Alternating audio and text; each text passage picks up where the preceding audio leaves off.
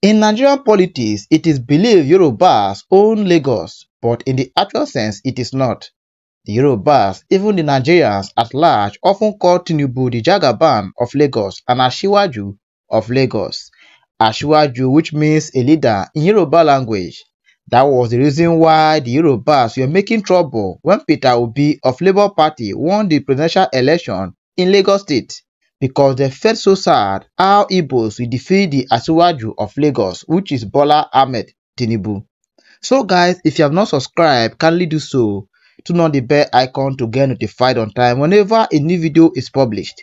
And for my returning subscribers and those taking their time to watch my videos on a daily basis, I'm always grateful. May God reward you in all you do.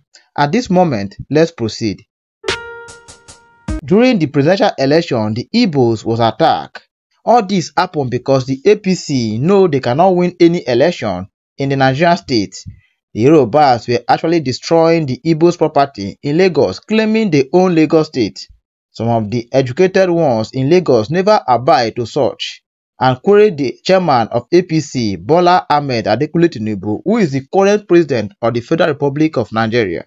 Now, Seun KUTI, the son of late Afrobeat singer Fela KUTI, has come out to tell the Yorubas and Nigerians at large who actually own Lagos.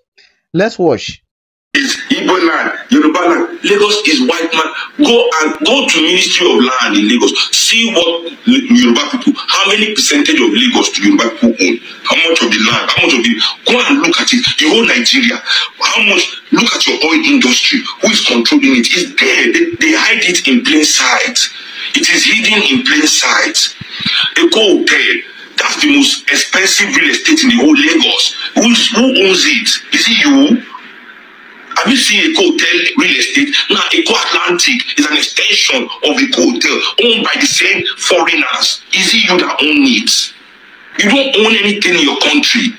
Look at your telecom, the phones you use. MTN in South Africa. I wouldn't be happy if it was white South Africa, black South Africa. MTN is still white South Africa.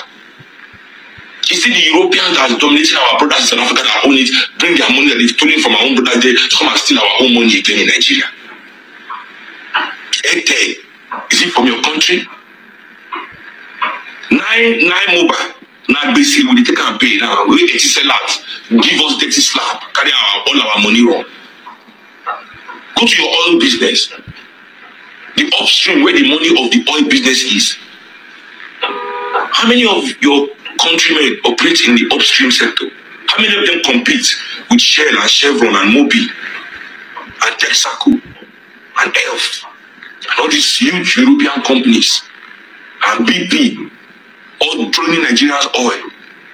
All your farming in Nigeria, go and look at it. Who do you think they are farming for? They are farming to export. They are all subsidiaries of European companies. Go to your banks, the banks in Nigeria, all these big banks, go and look at the shareholders of their bank. How many percentage of those banks do they own? Go and look at it. I know for a fact that Carlyle Group is the majority shareholder in Access Bank. It came out when Access Bank acquired Diamond Bank that the Carlyle Group was angry and they wrote a letter exposing that they were the majority shareholders. That how dare this company and how can they do the merger without taking permission from them first? Basically, that was what the letter was about. That why would they do the merger without their permission first? Imagine.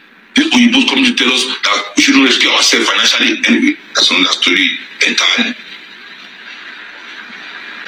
What do you own? Absolutely nothing. In the country, we're all shouting, Igbo is this, Yoruba is that. We own nothing.